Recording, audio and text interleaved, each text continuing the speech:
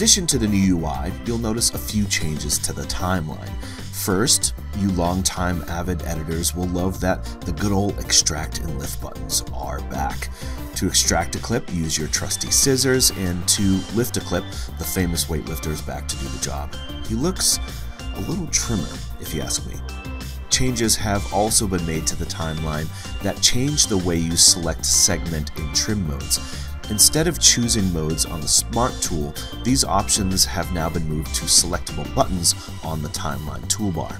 You can select the segment mode by right-clicking the segment mode button. If you select the red arrow only, the segment mode button will be set to lift overwrite, which replaces a section of the sequence with the selected source material. If you select the yellow arrow only, the segment mode will be set to extract splice in, which inserts the marked source material into the sequence without replacing material already in the sequence. If you select both arrows, the segment edit depends on which region of the segment in the timeline that you activate.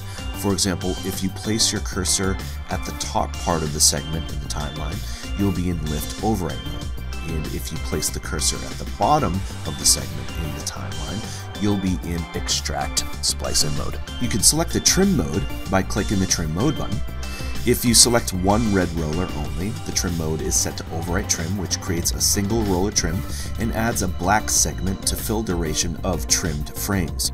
If you select the yellow roller only, the select mode is set to ripple trim, which creates a single roller trim with no sync lock and maintains the duration of all other clips.